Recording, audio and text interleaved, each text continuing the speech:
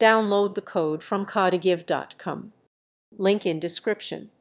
To create a custom JavaScript animated alert box with an input field, begin by designing the HTML structure that includes a div for the alert box, an input field, and buttons for user actions.